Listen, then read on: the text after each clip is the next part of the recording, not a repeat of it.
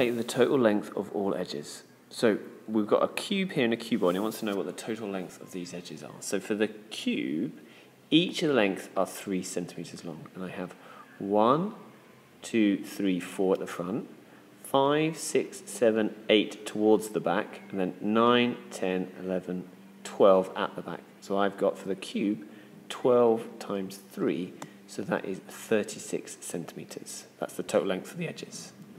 Now, a bit different for the cuboid. I have 1, 2, 3, 4 edges that are length 5, so 4 times 5. I have 1, 2, 3, 4, which have length 2, the ones that go up and down.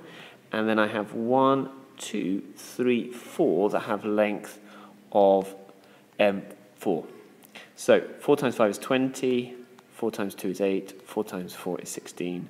If I now add those all together, I'm going to get 28 plus 16, so that is going to be 44 centimeters.